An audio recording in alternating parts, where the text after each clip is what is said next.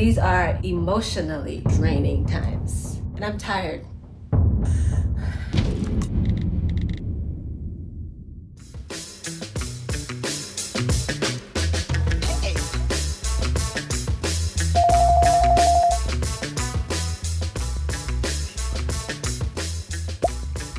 Rubi, je ne viendrai pas à l'événement. Tu n'arriveras pas à me faire changer d'avis. C'est pas pour ça que je t'appelle.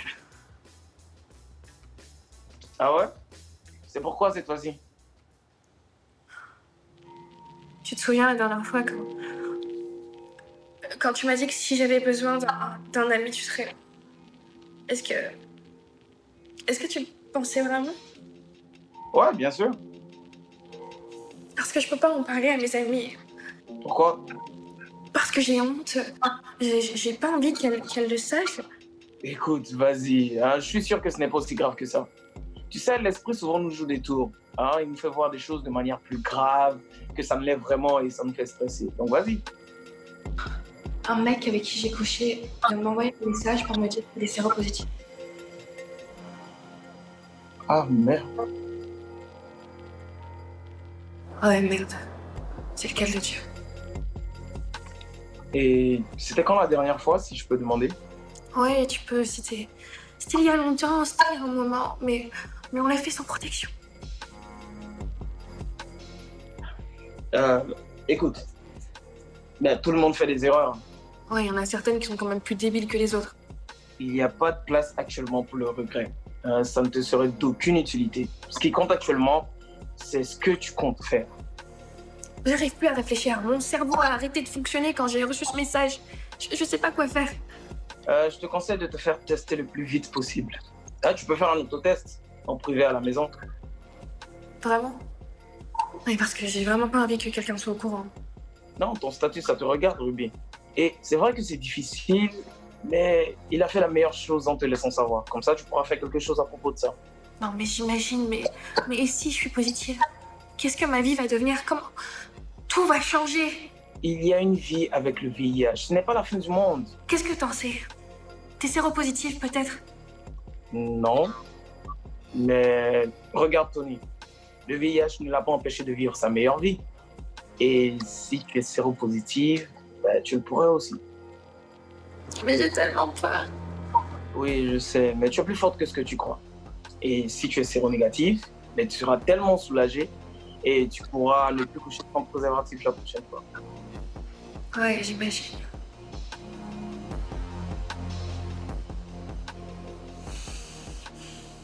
Tu sais quoi? Je crois que je viens de ruiner toutes mes chances avec toi en me disant tout ça. Ruby, ce n'est pas ça le plus important. Hein? Tu dois faire ton autotest et te préparer mentalement à ce que te promet le futur. Et souviens-toi, je suis au bout du fil si tu as besoin de moi. Merci, Daniel. We're just trying to deal with the aftermath of the surge of coronavirus infection, so we don't have time to panic. We just buckle down and fight. But in those quiet moments when I'm alone, I sometimes wonder, what if we can't beat this? I forbid you to think that way, please. You forbid me? You sound like my dad when I was trying to date in high school. Yes, there's a reason he's my favorite uncle. But seriously though, the world's greatest minds are working together to kick COVID's butt. So yes, it's taking time, but we really need them to get it right. So in the meantime, we'll just keep on keeping on, because we don't have a choice. Do you hear? I hear you, cuz. It was just a little moment of weakness. I understand. But there's no room for negativity. Not now. I lost 5 patients this week. And one of them was in his 30s, Ade. And all the signs said that he should have recovered, but he didn't. It was horrible. And then I had to tell his wife, and they'd only been married a few months. But still, I had to go back to the ward and instill some positivity in my patients. I know people really want us to get back to business again, but we ain't there yet. We are not out of the woods yet. Nowhere near. Yeah, I know, but it's really hard for everyone to accept. all I see are people forgetting the rules. Instead of being more vigilant about the face masks, the hand washing, and the social distancing. You know, young people seem to be the biggest culprits. If we're gonna beat this, they need to take this thing seriously. Yeah, but it's a tricky situation still. So take Hadiza, for example. She really wants to go and bury her father, but she's not allowed to travel. And I personally really wish that I could do something, but I don't make the rules. Poor Hadiza. That story is becoming way too familiar. Well, enough of the serious talk, please. How is Greg? How are you guys? Physically, he's fine. Mentally, not so much. He really doesn't want to go back to the office. He's convinced himself that he will catch COVID on the first day. But he's following all the guidelines.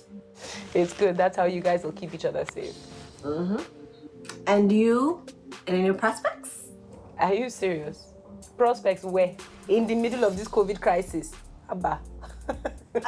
Excuse me, crisis situations can create serious sparks.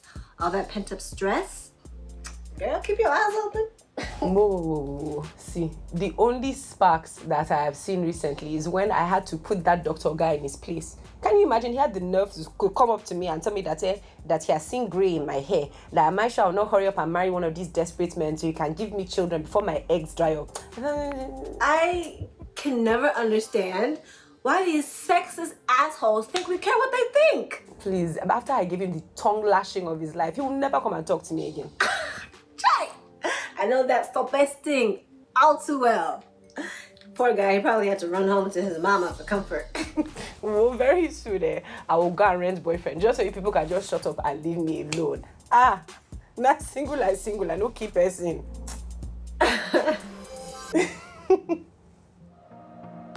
So you need to just relax and stop worrying about what Gabelo's up to. He's no longer your business, cuz I can gain in that wimpi.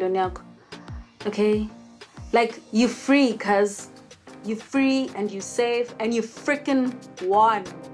You're right. I freaking won. Exactly. So you need to hold on to that. Like, let it fuel you up a bit. You see energy, you get me? Thanks, cuz. And how are you feeling after? You can say it. Abortion. Well, I know I made the right decision and I have no regrets. I just find myself getting emotional. I think I cried like 10 times in the last 24 hours. I would be a little worried if you weren't emotional. Mm-hmm. So, did Saul's girlfriend get back to you? Yeah, she did. And she sent me a very nasty message. Basically, Angela to go F myself. She doesn't believe you. But it's understandable. I mean, it's a lot to take in. Yeah, D, I guess. But I tried, okay? My conscience is clear. And Saul, are you still going to work with him? I need his business so badly. Like, so badly. But I don't want to take money from Saul. This whole situation reminds me of this Andile thing. Like, just taking money from a bad person only leads to trouble. I agree. Stick to your principles, cuz. And I'm proud of you. Yeah, but my principles are not going to help me save my nail bar. My landlord called me and said I need to pay my rent in the next couple of days or he's cancelling my lease. I begged, D. I begged till my face turned blue, but he just didn't budge. Shit. How much is it? It's too much. I will not be able to get that much money so quickly. But you can't give up, cuz. Maybe you can sell your masks online? You never know. No. No, thank you. I am not doing anything online after the last time. That dick pic traumatized me. For life.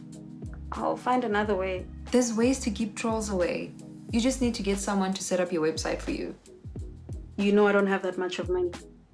Okay. We'll find another way. If you have any questions about COVID-19, text the word COVID to +41 798 931 892 on WhatsApp. For more information about coronavirus or related issues, visit mtvshuga.com/alone together. Terms and conditions apply.